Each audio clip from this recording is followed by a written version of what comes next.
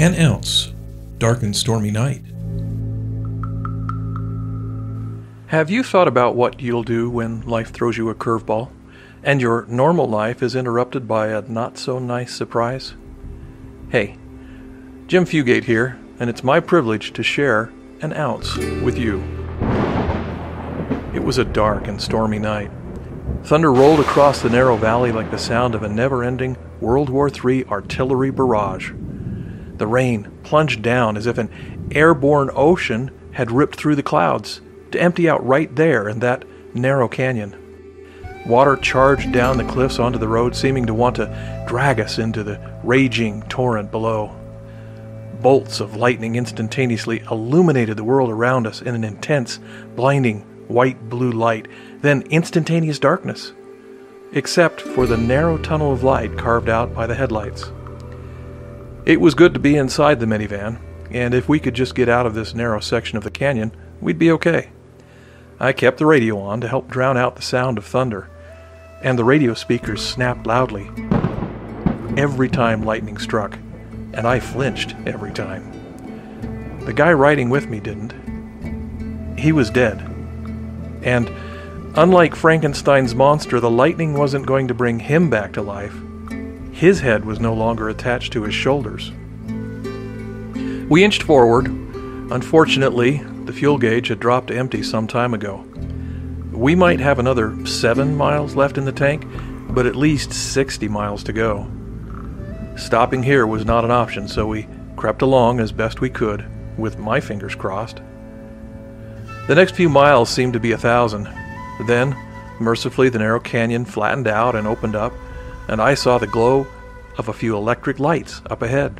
I'm saved, I thought as I pulled up next to the gas pump.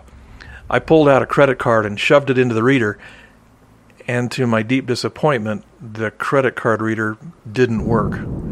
So I splashed through the mud, ankle-deep puddles in the continuing rain to go inside and pay for gas. It was a very quaint little store, mostly dry, with a few drips and wet spots on the ceiling.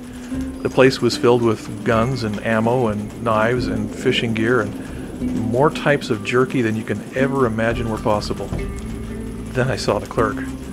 A young, tall kid slouching behind the counter, bone-thin and dressed in a vintage Grateful Dead t-shirt.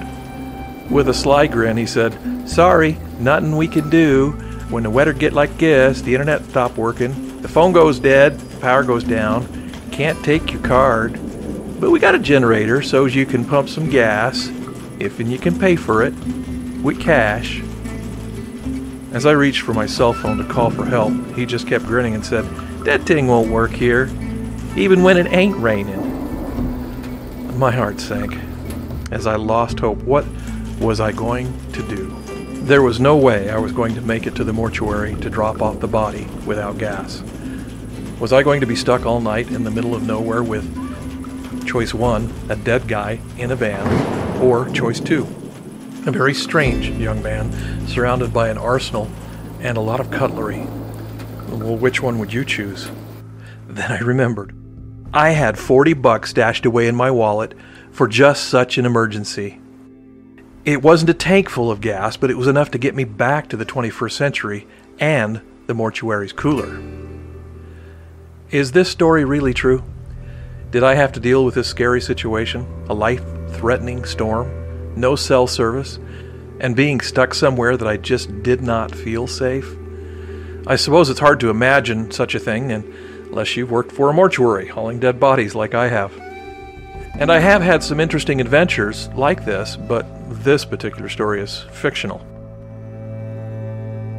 So, here's the ounce. It doesn't take much to let your imagination come up with some interesting possibilities. Well, maybe not like driving through an apocryphal thunderstorm with a dead body. That would take a really twisted mind. But I digress. It is useful to consider possibilities, things you might not be prepared for. Now, don't misunderstand, I'm not advocating that anyone spend their life worrying, but employing just a little foresight, recognizing potential hazards, likely problems, and risks, give you a chance to prepare a little. And if you're prepared, you can worry less. And that's it. Announce. Submitted for your consideration. Do you think they're still listening? I hope so. Ooh, that was scary.